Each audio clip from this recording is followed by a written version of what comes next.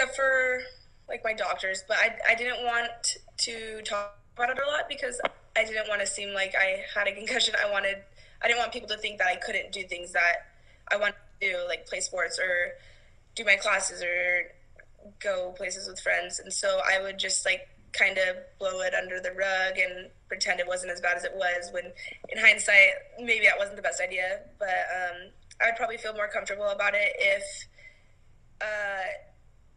I guess if I had other people that had one as well, because also concussion, nobody really knows how you're feeling, nobody knows how bad it is. It's all it's your brain, so they can't see it's not like you have a broken hand or a broken finger. It's completely on what you're telling people. And so I didn't want to seem like over dramatic or anything because nobody can tell. But I would feel more comfortable if I did have a community, I guess, and people who are open about it or were also experiencing the same thing.